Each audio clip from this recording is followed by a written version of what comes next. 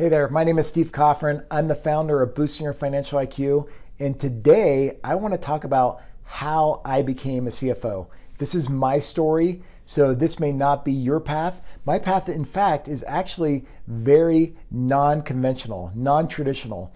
You may be watching this video thinking, okay, in order to become a CFO, you need to work in public accounting, and then you need to go into the private world and work your way up from accounting staff to accounting manager to a controller. You may need FP&A experience, and then one day you become the CFO. Well, I'm going to talk to you about how I fast-tracked my way to CFO and how you could do the same thing too if you are aspiring to be a chief financial officer in a company one day. Now, my path, like I said, is very non-traditional, and that's the good news because it doesn't matter where you are in life. It doesn't matter how old you are, doesn't matter how young you are, you too can take a path in order to get to the CFO if that's what you aspire to. But here's the thing. I wasn't just looking to become a CFO, a traditional CFO with this green shade on, who was so into debits and credits and balancing the general ledger and creating financial reports and being this nerd. Instead, I wanted to be a strategic CFO who really understood the mechanics of the business, the economics of a company, the operating model of how a business truly makes money in order to drive greater value, not just for the company, but for the employees and for the customers. So the path of becoming a strategic CFO is what I'm going to explain. But in order to do that, I'm going to start from the very beginning because it's very interesting. And a lot of people ask me what my story is. So here you go. When I was 15 years old, I worked at Dairy Queen. I made $4.25 an hour. No joke, $4.25 an hour. That wasn't illegal. That was the minimum wage. Okay, but that's what it was at the time. I rode my bike several miles to Dairy Queen. So I'd ride my bike there, I'd work the shift, and then I would ride my bike home in the dark. And I did this for over a year. And during that time, I learned how to interact with customers. I was also involved with the closing process, counting the money, tracking inventory, and doing management tasks at such an early age. And it was incredible. I loved working with people, learning people's styles. I learned what to do, what not to do. And it was a great experience. But it's crazy, $4.25 an hour, even when you're working 40 hours a week, it's like $160. And then you pay taxes and you walk away with barely over $100. So that wasn't really matching my long-term aspirations. So I had to find something different. And one day, one of my friends came to me and said, hey, look, I'm working for a sprinkler company. And I was like, what the heck is a sprinkler company? I didn't even know what it was. I grew up in California and we were so poor that we didn't even have an underground sprinkler system to water our grass. We'd use the hose. So I was like, okay, well, sounds interesting. He's like, yeah, you can make $10 an hour. You get to work outside and you get to take off your shirt and get a tan. And I was like, wow, that sounds great. Sign me up. So I went and worked for this landscape company installing sprinkler systems. I grew very quickly. I had this boss, his name was Skip. He was amazing. He was this ex-Marine and he was hardcore. And he'd always go, hoorah, and get us all pumped up and motivated. And I remember one time I was on the ground. I had this little shovel, like the little garden shovel. And I was digging underneath this fence to try to create a path for the pipe to go. And I was on my knees and I was working the dirt and I was down there for a while. I was tired. It was hot that day and I was just out of energy. And I remember Skip came by and he said, Steve, get out of the way. And he pushed me out of the way. He grabbed this spade shovel, a big long shovel. He used all the force in his arms. He dug out the dirt and then he cleared the path and he goes, that's how it's done. And I was like, you punk. Nobody talks to me that way. I was so offended, so hurt. But instead of quitting or telling him how I really felt about him, I said, you know what? No one's going to talk to me. No one's ever going to put me in that spot again. I'm going to work 10 times as hard and show this guy I'm no sucker. And that's what I did. I doubled down. That's the day my life changed at that company. And I worked so hard. And then he noticed that. And then I became his favorite employee. And he showed me all the technical parts of installing sprinkler systems, how to plumb, how to use a torch, how to solder, how to install the clock, how to install the timer, how to talk with customers, how to collect money, how to do bids. All these things he taught me because I worked so hard and he wanted to invest in me. So that was so critical. Okay, now fast forward, I'm a junior in high school. I go back to work for this company. This is my summer job and they're out of business. And I'm like, what the heck? They're just gone. The whole company's gone. The building's vacant. So I'm like, what am I going to do? Now, my sister at the time, she worked at the tanning salon, and she said, why don't you just bring in cards, business cards? You could put them on the desk, and when people are leaving, they can grab a card if they want. And I was like, okay, I'll do it. So I printed up some business cards, and I just created a company name, Steve Sprinklers. I know, it's super creative. And I started receiving phone calls for sprinkler work. It's funny because I gave them my sister's landline. So sometimes my niece, who was young at the time, she would answer and go, hello, how boy doing? Like talk baby talk. And it was a customer. They're like, who is this? We're trying to set up a sprinkler system. So like, super unprofessional, but that's what I did. I worked out of my sister's house. I started getting calls. I'd go out there and I would do these sprinkler repairs and sprinkler installations. And I was charging $50 an hour, okay, which was 5 times as much as I was making working for the sprinkler company and 20 times more than Dairy Queen. I was also doubling my parts, so I had to mark up on my parts. So I was making money off the parts too. So my effective hourly rate was $70 to $100 an hour, which was great. So all of a sudden my income increased quite a bit. I started getting more calls. My scope started to expand because I was installing sprinklers and they say, well, can you put in this tree and put in rocks and boulders and build a patio? So I started doing more and more. And then I realized really quickly, like, hey, I'm onto something. So I'd hire my friends. They would come out there and help me. And then the business continued to grow and grow. Okay, I went to college. After I graduated from high school, I was still doing this business. And when I got up to college, I thought to myself, maybe I'll just get a job up here. And I remember I worked for this telemarketing company. Okay, I made minimum wage. And I remember I worked for like a full week. I hated it. It was so miserable. And then I got my paycheck. And the day I went to go pick up my paycheck is like $80. I got a flat tire on the way of picking up my paycheck. And my tire replacement was $80. So seriously, I like broke even. And I was like so frustrated. And that's when I thought to myself, hey, look, I already have a good foundation with doing sprinklers and landscaping. Why don't I double down? So I did that and I started marketing my business more and I do more and more work. And then by my junior year of college, my business was taking off and I walked out of college. 2 weeks left of school, I left class. I packed up my truck, I headed home and I pursued my business. If you're listening to this, okay, here's the disclaimer. Don't just walk out of class. I regret that. I should have finished school at that time. So don't just drop out of school because Steve said he did it and it worked out for him. But my point is that I just followed my ambition. I followed my passion. And I went and I built a landscape company over 13 years. And I started doing these high-end projects. So by the time I was done, we were doing jobs that were over $300,000, $400,000, $500,000 for private residences. And we're building hot tubs and fire pits and outdoor kitchens and putting greens and these cool patios. We're building these gathering places for families. I was able to use my design skills, my design thinking to create these amazing outdoor spaces. I enhanced my Spanish skills. I took Spanish in school, but I learned Spanish by working with my team. I learned leadership skills. I made a ton of mistakes. And here's the thing.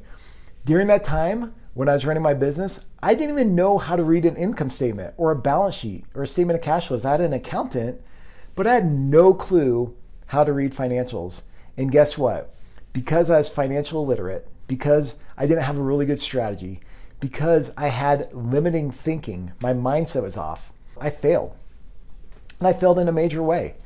And looking back on it, it's like, oh my gosh, like how much better off would I be if I learned how to speak the language of money? And if I learn the core tenets of strategy. And that's when I realized that bad strategy and financial illiteracy ruins lives. And I thought to myself, I'm never going to do that again. So after that experience, I went back to school. I finished my undergraduate in accounting and finance. I got my master's degree in accounting. And then I went into public accounting. And before I went into public accounting, I should back up. When I graduated with my undergraduate degree, applied to all the big 4 accounting firms and even local firms, and guess what? 0 offers. The economy was terrible, no offers. They weren't really hiring that many people, and I was so depressed. I was like so down, so discouraged. Another failure in my life. But I kept working hard. I kept pushing forward. I went and got my master's degree, and during that time, people saw what I did in the landscape business and what I did with my company, and they said, hey, come consult us, come teach us how you grew your business so quickly and how you were successful. So I started consulting companies kind of by accident. And this definitely wasn't the path I was going to take. I was dead set on going into public accounting, but I did consulting on the side. But then after I graduated with my master's, I got offers from all the big four companies, also from local firms. I decided to go to work for Ernst & Young. And that was an amazing experience working for a global firm. I learned so much. But the key thing is that I wasn't just into the audit and consulting side of the practice. I was also trying to learn how businesses worked. And during that time, I learned the language of money. I became financially fluent, not just by reading the line items of these financial statements, but understanding the story. So for example, I would look at an income statement and I would ask questions. How do they generate revenue? Who are their customers? What are their competitive advantages? How do they improve their margin year over year? How do they reduce their overhead costs while growing at the same time? I'd ask all these questions. I'd learn about the products. I'd do site visits. And during that time, my growth just like exploded in the world of business. I left Ernst & Young after that, and I started my consulting firm full time. So before I was just doing it on the side. Now I launched it full time. The company is called Cultivar. And then I spent over a decade in that business, advising companies, turning companies around. That was really my strength, going into companies and fixing failing businesses and helping to drive firm value. My whole path was doing consulting. But I realized that in order to go to the next level, I needed to upskill. And that's when I applied to an MBA program with an international focus because I wanted international exposure. I wanted to learn strategy on a global scale. So I got into the Fuqua School of Business at Duke University, which was an amazing program, super rigorous. And I met such an amazing network of peers. I mean, these peers are great. I still stay in touch with many of them to this day. And I worked my butt off. Now, when it comes to education or anything you're pursuing, it's always hard. It's always hard. But that's the great thing, because when you do hard things, you build confidence and you build this foundation which you could leverage into the future. So I remember having the thought, like, I need to go back to school and get my education. I was like, it's crazy. Like, I have a kid, like I'm training for a marathon, I'm running this consulting firm. And by the time I graduated, I had a second kid, I wrote a book, I did all these things, but it's like, I could have come up with so many reasons why I couldn't go and get my MBA. And I would have confirmed that thinking. And guess what? I wouldn't have got my MBA. But instead I doubled down and I just committed and I just stepped into the dark. And a lot of times in life, that's what I've done is I don't know exactly how everything's going to work out. I don't know how I'm going to find the capacity, the money, the bandwidth, the energy, whatever it is. But I just take a step into the dark. And by taking a step into the dark, I was able to get into this program and I worked really hard. I was so sleep deprived. I thought I was sleep deprived during my master's program. I was like sleeping 4, 5, 6 hours. My whole focus was work and school and home life and church, and I was trying to manage all these responsibilities. I probably didn't do a great job at balancing everything, but I did it and I got through the program, and that was a huge lift for me. The next thing I did is I started speaking all around the country, and I started speaking on this concept of strategy and finance and strategic financial leadership. While I did that, I was talking about my book. I wrote 2 books during that time. I was sharing my book with people. I was advising companies. And then I met some executives of this company who needed help with their business. So I started advising this company. It's a 50-year-old company. They're into construction and renewable energy. And I was helping to turn around the business. And I was so embedded in the company. I was working so closely with the leadership team. And after a period of time, I was helping them to source a new CFO because they had to make a change there. And he said, Steve, why don't you just become our CFO? And I was like, that's crazy. Like, I have a consulting firm. My whole family's in Colorado.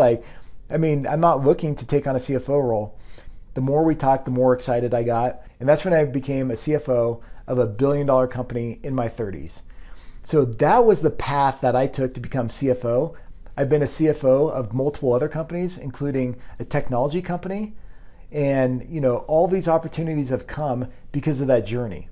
So you can become a CFO too, or whatever position you're aspiring to. Maybe you don't want to be a CFO, maybe you want to be a CEO, maybe you want to be an entrepreneur, whatever it may be. You can become whatever you want to become if you will work hard enough for it. Also, remember this, if you don't ever get there, let's just say you have a goal to become CEO and it's been 10 years and you haven't got there, it's 20 years, 30 years, whatever it is, trust me, your life is going to be blessed with something even better than what you're asking for. And maybe that's why you're not getting it.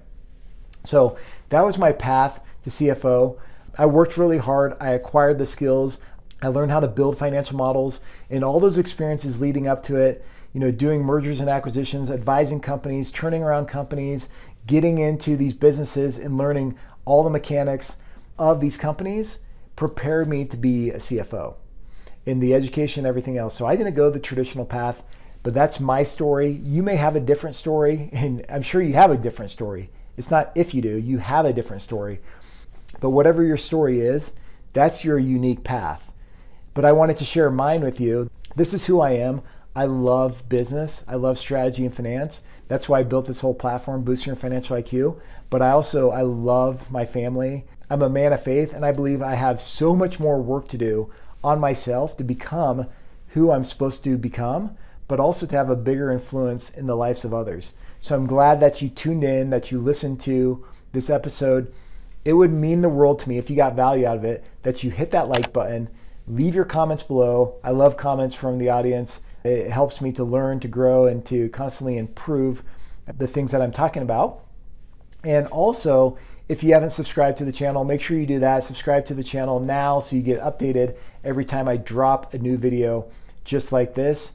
If you're not a member of the Boosting Your Financial IQ community, you could go to BYFIQ today to join for free. Join the community. You'll get the support, tools, videos, access to our Q&A forum.